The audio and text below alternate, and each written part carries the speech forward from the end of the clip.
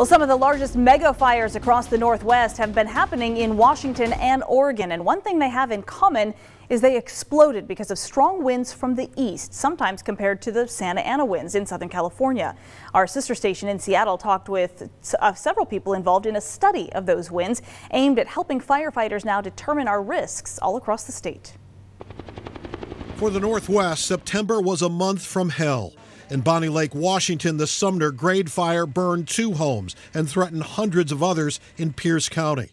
In Oregon, 1 million acres went up in a string of fires that would eventually involve the Portland metro area. Homes burned, people were killed. These just recent examples. The 1902 Yakult burn in southwest Washington extended into Oregon and stood as Washington's largest wildfire for over a century. In 1933, the Tillamook burn became a fast-moving nightmare. These fires all had a particular key ingredient in common. They were driven by hot, dry winds coming from the east. The 2020 fires, especially the ones in western Oregon last year, were so consistent with everything we know about those historical fires. The 1902 Yakult burn, the 1933 Tillamook burn. The Tillamook burn burned 200,000 acres in a 24-hour period, driven by east wind, and the Yakult burn traveled 30 miles in 36 hours. Dan Donato and Josh Halofsky are fire research scientists with the Washington Department of Natural Resources. They are part of a study of those east winds. The Washington-Oregon state line is a political boundary. The winds could care less. The 2020 fires are consistent with historical fires, and turns out they burned in locations that also burned in the 1900s and all the way back to the 1850s. So none of the events of 2020 are necessarily surprising from a historical perspective.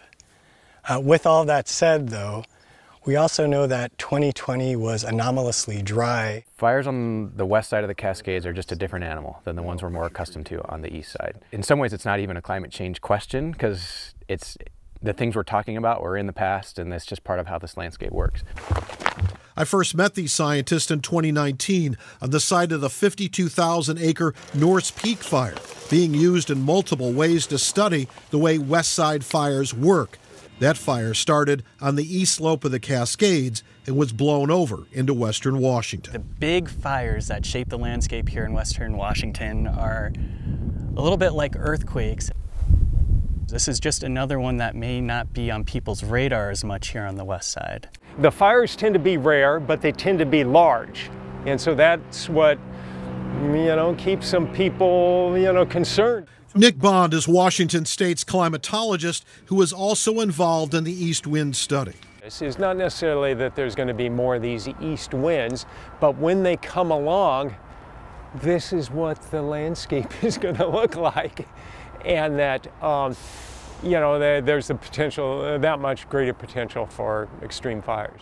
Even if the number of east wind events stays the same, there is more opportunity for those east winds to cause damage because there are simply more fires on the western Washington landscape. In many ways, this is a numbers game. The latest census finds there are close to 1 million more people living in Washington than a decade ago. Since humans caused most wildfires, we're also seeing a record number of fire starts in 2021, a third of them on the west side, just waiting for an east wind.